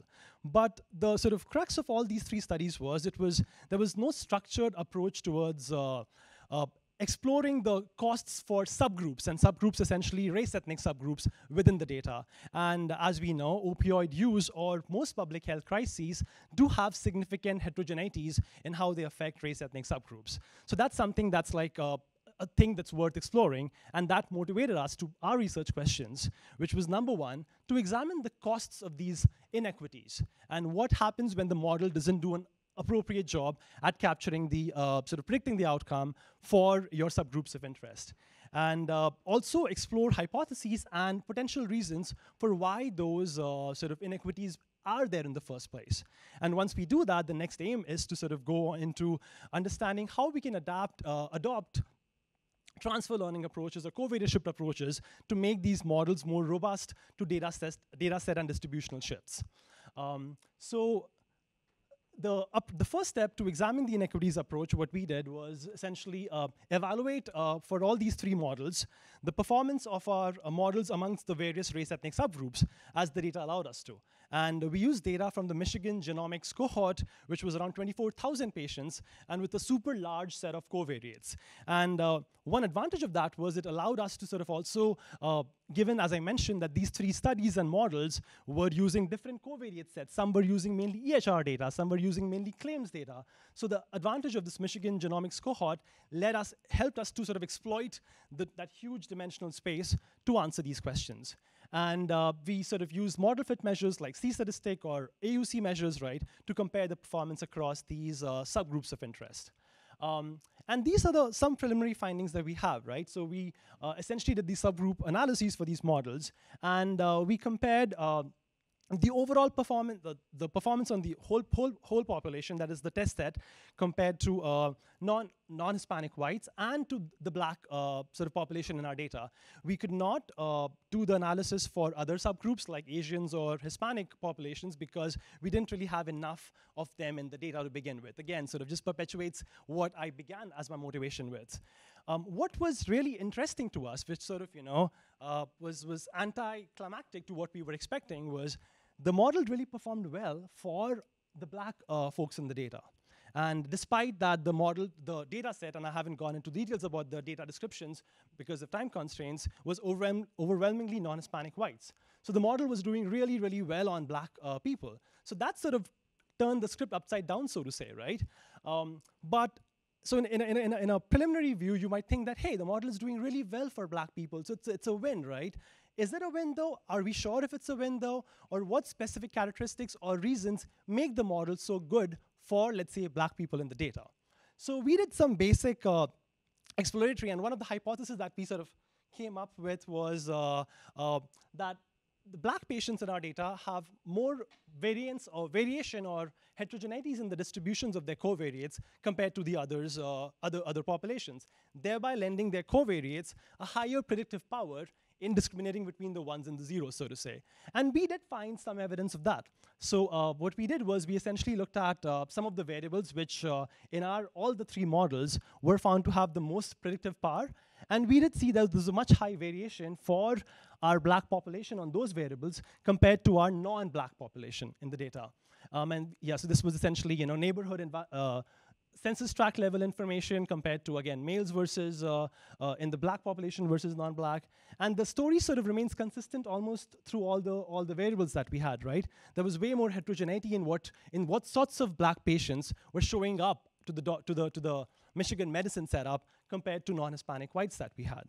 So that sort of makes us think about further going down that line to sort of figure out if we adopt approaches like matching our non-Hispanic white, so our black patients with non-black patients, to understand what's accounting for these discrepancies in or awesome performances for just blacks alone, or is it just a matter of the covariates that we have of the black population. And we're also adding new data from the MGI cohort, which gives us enough power to do the same analyses for our other subgroups, for Hispanic populations and for Asians, to see whether these findings really hold for them as well. And moving on, as I alluded to initially, right, that is a high AUC or a high predictive power for the black population is essentially a good thing. So what are the implications of these high prediction performance for the black population further down the line? So we're going to use decision curves to sort of understand what are sort of the implications for those populations for these 1 or 0 as a opioid or a non-opioid using patient. And the next part of the aim, which we haven't gone into yet, would be once we do that, we'll sort of adapt these approaches, these covariate approaches, to make these models more sort of equitable, so to say, for our subgroups in the data. Thank you.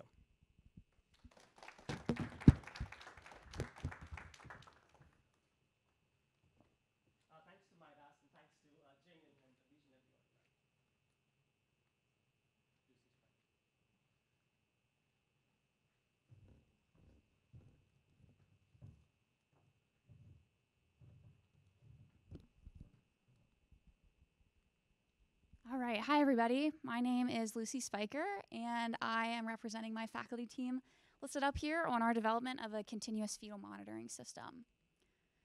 So in 2015, there were 2.6 million stillbirths globally, and of the global markers of fetal and maternal health, the stillbirth rate has been the slowest to decline over the past 2 decades.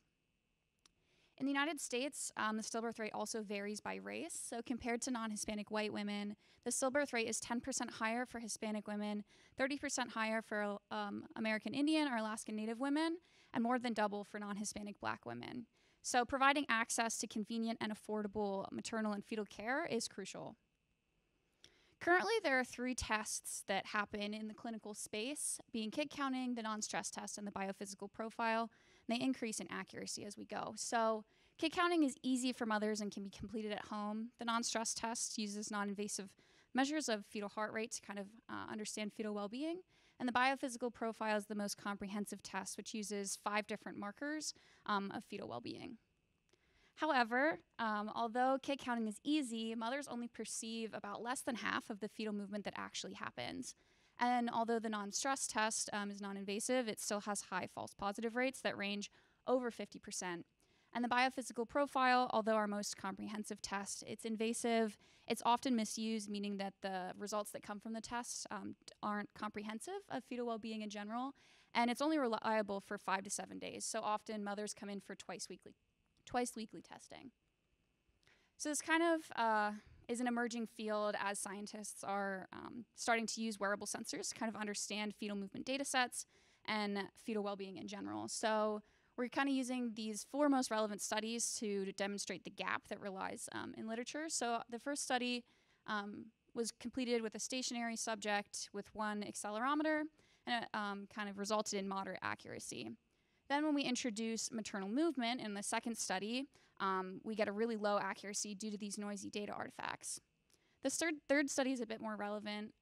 Although the mother is stationary and they're still only using 1 sensor type, they introduced ultrasound as a ground truth validation set of data, which ended in a highly accurate method. And the 4th study, which is the most relevant to our proposed approach, uses multiple sensor types, including acoustic sensors and accelerometers, and also uses this ultrasound validation, but they only achieved a moderate accuracy. So there lies a gap in what we're able to achieve in getting these really accurate and continuous fetal movement data sets, which is where our approach comes in. So we plan to use a wearable system of multimodal sensors to use for moms while they're at home completing their daily activities and getting these highly accurate results. So for our approach, we're going to use two different types of sensors, including inertial measurement units and a strain gauge, and then validate our data using this ultrasound ground truth. So there will be two segments to the study, a stationary part and then a part where the mother is going to be moving and doing daily activities of daily living, which are going to include kind of sitting up from a chair, drinking water, talking, those kind of things that a mom would typically do at home. So in the meantime, meant to say, so we are working on IRB approval for human subject testing, as pregnant mothers are a very vulnerable population. It's been really difficult to kind of achieve that. So we're waiting on approval actually this week, and once we gain approval, we're looking to recruit about 20 subjects for our pilot test. In the meantime, we've collected this simulated data set. So these two different sets of data are plotted on the same axes. The acceleration and angular velocity data come from the inertial measurement units, and the strain comes from voltage from our strain gauge. On the left, we have a simulated fetal kick, and on the right, we have a maternal cough. So it's easy to imagine that the fetal movement can kind of get lost in the maternal movement that happens even in a movement as small as a cough. But a fetal movement isn't always going to happen while the mother is moving, so that's kind of our argument for why we need these continuous data sets that are really long in time. Typically in the clinic, they're only tested for about 30 minutes, but we hope to kind of gain a much longer data set so we can see this movement over time while the mom's completing her daily activities. So this is kind of where our novel machine learning algorithm comes into play. So we'll use the time series data from the inertial measurement units, from the strain gauge, and then we'll go through some pre-processing techniques, including denoising, data cropping, determination of window sizes, and then we'll take that process data as our input to our deep learning model. We're currently investigating recurrent and convolutional neural network architectures. And then we plan to kind of validate our performance based on cross-validation, accuracy, and AUC performance factors. So what we expect to learn from this deep learning model is relationships between different data types, be that fetal movement or maternal movement. And then we hope to kind of optimize our model and use some reinforcement learning strategies to kind of learn which sensors to gain data from, when to gain data from those sensors to get a better understanding of when fetal movement is actually happening. So we wanted to thank Midas for the funding, and thank you to all of you for listening and coming out today.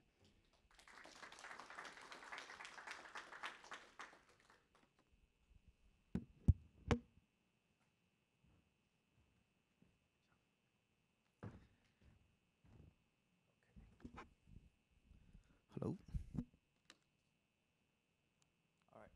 So I'm the final one to give the talk, and just want to say that it's impressive to see so many diverse projects. It literally blew my mind, and I think, then I sort of position my talk as just one of the many possible examples how Midas could be supporting impressive research. So, so this project is falling under the umbrella of the goal of harnessing real-world, high-dimensional dynamic data for individualized health. So the keyword is individualized health. And in the spirit of having some in-person engagement, I was making some slides about myself and also my group. So I joined Michigan in 2016, and my interest, and my group's interest, hopefully, is to apply some methods that inform decisions, health decisions made by individuals, or people would call precision health, by this other names. And we use a lot of different techniques, such as latent variable models, causal inference methods, and especially computational tools that can scale to large data. And in our group, we have lots of different collaborations in terms of disease etiology studies, predictions, diagnosis, and health policy evaluation. And this is my group, and we established this little virtual group since 2020. It's a small group, but we hope to do something interesting. And returning to the data sciencey part, or the science part, what is our goal? I think I want to share a vision that we truly hope that we want to be living in a society where we are served by learning health organizations in which people continuously improve healthcare by learning from the past clinical research and practice.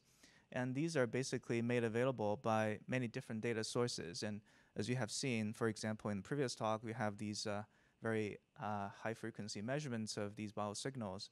But there are other data too, especially those captured via encounters with in medical, how to say, in providers, you have these measurements, you have diagnoses, you have prescriptions and other expenditure data. And they often can be found in what we call EHR, electronic health records, or claims data. If you're in the plan of Blue Shield Blue Cross, you probably, your data probably is in the data set I'm analyzing. Of course, I don't know who you are.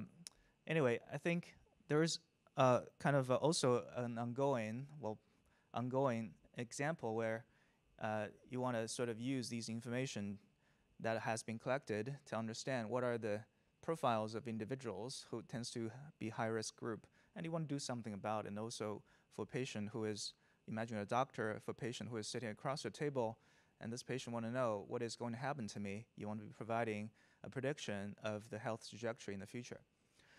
So for this project, we were, of course, taking the data science approach. So I am trained as a statistician, or some people like to call that machine learning. I'm fine with that.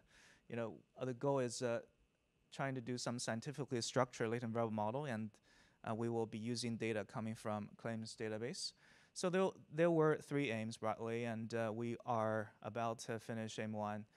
So aim 1 is trying to characterize dynamic clinical progression of patients and determine the key predictors of clinical progression using longitudinal diagnosis codes. You will hear more about this. And in the second aim, essentially, we are trying to use the fact that when you have diagnosis codes recorded, these codes are usually from very kind of unspecific to specific. For example, if I go to a doctor, say I have a neck pain, and that is a code. And doctor asks me, hey, why do you have neck pain? It's because I have left pain because of something happening to my left shoulder. Okay, tell me more.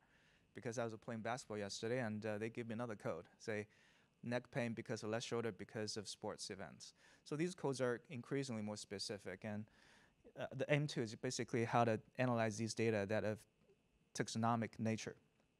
Aim 3 is trying to implement these software so people can use them. So this is a team of, I would say, currently 5 people, and the majority of this work is done by my wonderful PhD student, Minbing Li, and we have another student, Abby, on the team, joining with aim 1, aim 2 in terms of software, and we have a collaborator from School of Medicine and also Andrew Ryan from School of Public Health. So in this, the example we are giving here is venous VTE for short. It's basically blood clot, and especially common in cancer patients. And essentially, imagine a situation that you have blood clots in the leg, and it can break loose and travel to lung or heart, and it can be fatal. So what people are doing is trying to make sure that once diagnosed, they want to give them blood thinners, so these blood clots get dissolved. And physicians or the clinician in this team is interested in individuals' health trajectory and how these trajectories can be explained by factors that are at baseline, say at the time of diagnosis, like cancer types, gender, age, other things, and also information that's happening over time. What is the data source? So we are using Optum Insight medical claims data. So as I said, this is the product of United Healthcare, and it contains more than 70 million rows. We were only using 15,000 patients, primarily because this is a subset of patients who have cancer and who have blood clots. And it's ranging in these 2 time points, January 1st to September 30, 2015, because after this, the system changed to ICD-10 from ICD-9, so that represents some data processing challenges. And we were, in this particular project, we are focusing on using information of diagnosis codes. And here are some example of the codes. And in this plot, I'm showing you an example. So this is for one patient. And you don't need to look at every word on the right, but I'm just going to explain this. On the x-axis, these are the time. On the y-axis, these are the codes that has ever appeared in this patient's record.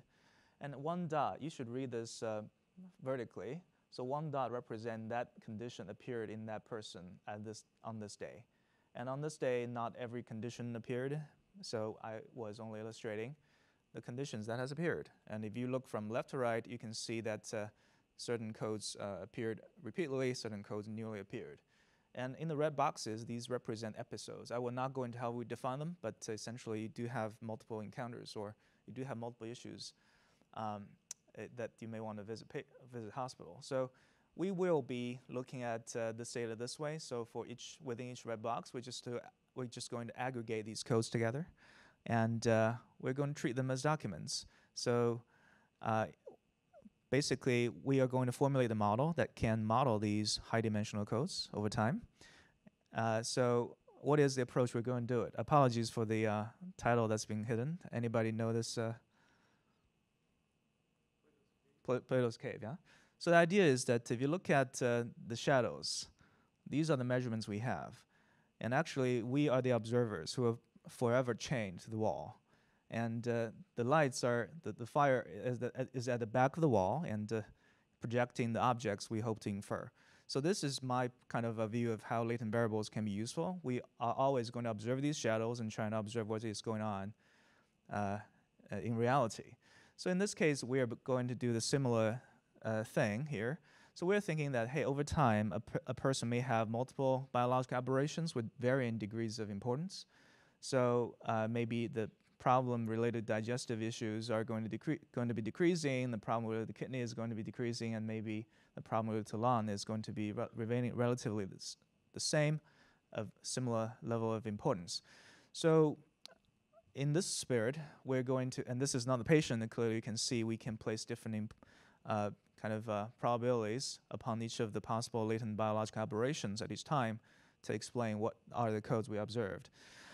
So our goal is trying to model these trajectories of how these bars are going to evolve over time, and by building a model from these proportions or these topics to these codes, we can generate data that can be used for prediction. So I'm not going through these. These are basically some kind of scholarly activity that we always want to show in terms of relevant literature. Essentially, it's going to be built upon topic models, but not many models have been built for clustered documents. In our case, episodes of codes that came from the same person.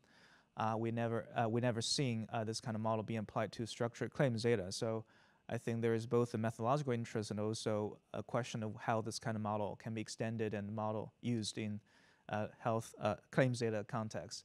So this is a graphical model for which I'm not going to explain in detail. And if you're interested in DAG, probably learn from some awesome professors in Midas or in other schools. You probably know this kind of representation. But the idea is that by having this kind of representation, we have a model, we have a way to do the inference. So in this, and I'm just going to show you some data analysis results. In this case, we're going to be illustrating using, say, about 2,500 patients, and each patient has at least 3 episodes of, well, this is documents, but in our real data application, we want them to have at least 3 episodes. And we were looking at 439 unique codes. We were fitting a model using 10 topics, so there could be at most 10 biological aberrations. You probably will be asking me, hey, Cheng, how could there be 10? How do you know it's not 11 or 9? Well, that's a good question. I mean, we're going to do some more work in terms of modeling this K here. And we have covariates like time since baseline and baseline age, Carson comorbidity score. If you have ever read anything about COVID papers, I think this score kind of appeared a lot, indicating how generally healthy this person is. And also, we were trying to use random effects models to model the correlation among the codes generated by the same person. And these are the results. So essentially, what you see here are 10 topics. Apologies for the order here, but clearly it's because of this 110, starting with 1 here. So across these 10 topics, we are showing you the most important codes. And I'm not going to dive into detail, but these topics are of diverse interpretations, and we have colored them by different systems. Some are related to mental disorders, some are related to nervous systems, some are related to circulatory systems, so on and so forth. And we're also able to, look into the details of these the chance of a code happening given a biological aberration, and we can interpret these topics as something that's related to respiratory issues, brain-related issues, digestive issues. And also we can do the individual specific trajectory predictions for 3 patients. So we can characterize, hey, you know, you're going to be, say for patient 2, you're going to be okay regarding the second biological aberration, you know, you're going to be fine, but you should be careful about the, you know, the red one, respiratory related issues, because we predict that you will have a higher chance of seeing that kind of problem, because we predict you have a lot of codes related to the respiratory system that's going to be appearing in your records. So yeah, I think this kind of plot is going to show individual how their health is going to progress. And we're also able to estimate individual covariance effect. I will not dive into this, but the idea is that we found some quite consistent findings with what the clinicians told us. For example, if you have brain cancer, then you tend to have a lot of topics related to brain-related aberrations. So what are the next steps? I'm a junior faculty and it submits a paper, so we're going to consider methodological paper, and I think we have been doing that for a long time. And we will also implement the software and hopefully to make this more broadly available. And because this model is based on topic model, so we will be casting it in terms of topic modeling. So hopefully many other people will pick it up. And we'll be moving on to the second aim, and we will hope to use these results to prepare for a methodological grant application. And the clinicians in the team will help us with the scientific significance. And I think there are questions about, you know, how these tools can be relevant in clinical context. I believe this is not a unique question for our projects, but rather you spend like 2 years of 1 year of your life developing this tool. I think it's legitimate to ask, you know, who would care or why bother, right? You want to ask who would be interested in using them. And of course, the more you know about your data, the more you hate about your data, the more you hate your data. It's because you realize that there are limitations for any particular data sources. That's why people do data integration. I see many people here doing. And I think the question that we're still exploring is, what are the limitations, and are some limitations fixable? And I think those represent the next steps in terms of our research. Thanks, everybody. So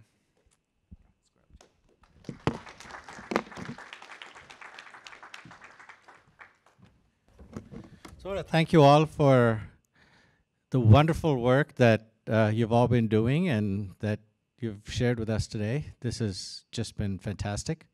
I want to emphasize that at Midas, we're not a funding agency. Our goal is to help and support data science and AI-related work all across the university in whatever ways we can.